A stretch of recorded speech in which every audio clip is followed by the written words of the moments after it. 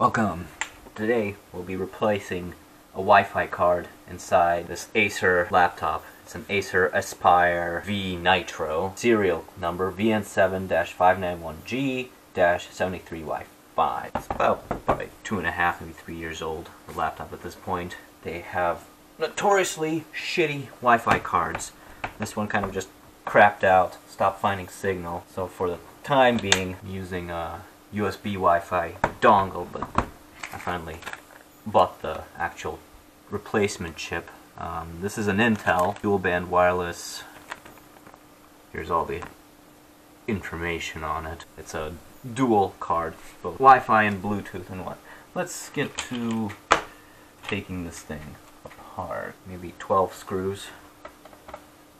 Gonna have to undo all of them.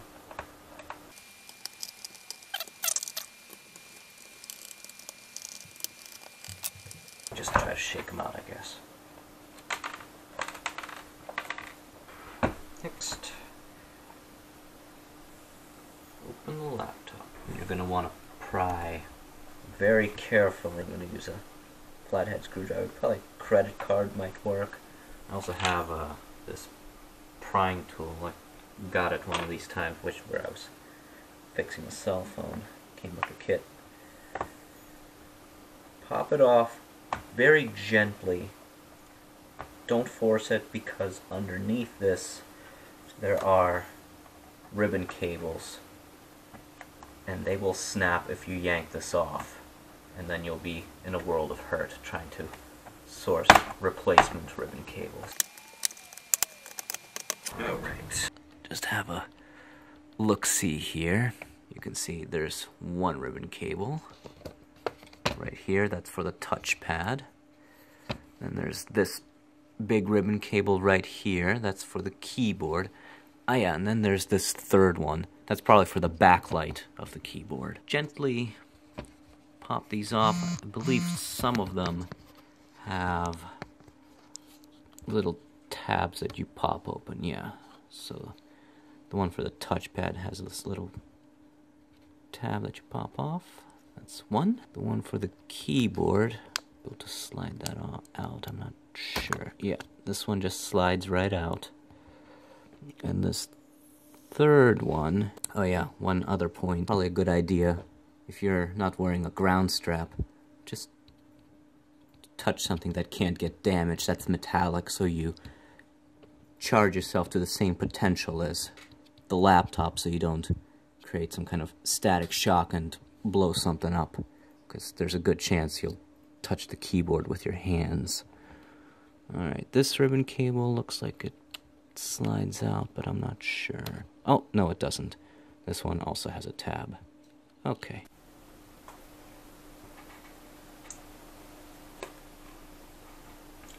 And it just comes off, just like that.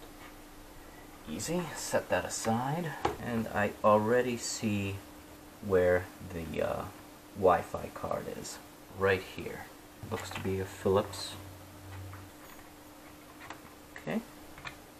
It just slides out like this. You can pop these antennas off. Yep, they just pop off.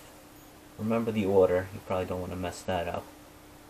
Closest to you, if you have the laptop facing the right way, first comes the white wire, then comes the black wire. Okay? Here's the old one. I'm going to compare that to the new one. New one? Old one. Alright, make sure you don't confuse the two. The new one seems to have a little bit of a marker streak on it, so you can identify it as the new one. Pop that one in. Maybe it would have been easier to do the wires first, so I'm going to go ahead and do that. I'm going to put them back into their little slots. Put back the screw. Alright, now, in reverse order, put the keyboard back. As an aside, this is also a really good time for you to install a new solid-state drive or M2 drive, if that's what you want to do. The M2 drive slot is right here, you just pop it right in. Probably the easier upgrade to do. If you want to replace the hard disk it has in here with a regular, small form factor like the Samsung Evo, the 850, 950, that's where it would go. I'm going to start with this big guy. It just wiggles its way in. Do your best not to kink it, of course. Then the ribbon that I believe is responsible for the backlights, place it in and then clamp it down. There we go. The touchpad ribbon cable.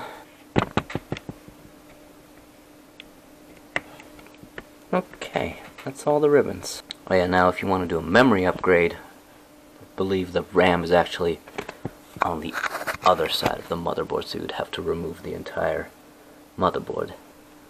Let's close it up.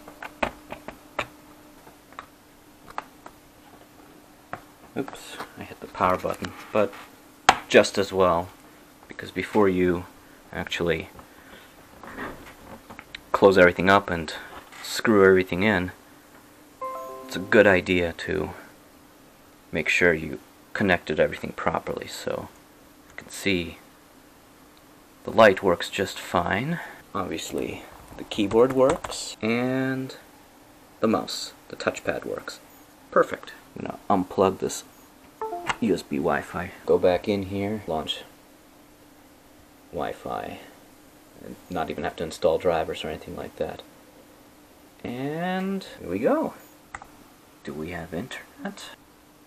Yes, we do. So the Wi-Fi worked, but the Bluetooth didn't until I installed the Bluetooth driver straight from the Intel website. I just Googled Intel Wireless N7265 and I downloaded the Windows 10-bit Bluetooth driver. Once I did that, Bluetooth worked perfectly. So that's how you install a wireless card. Now you can reinstall everything. Put the screws back. Thanks for watching.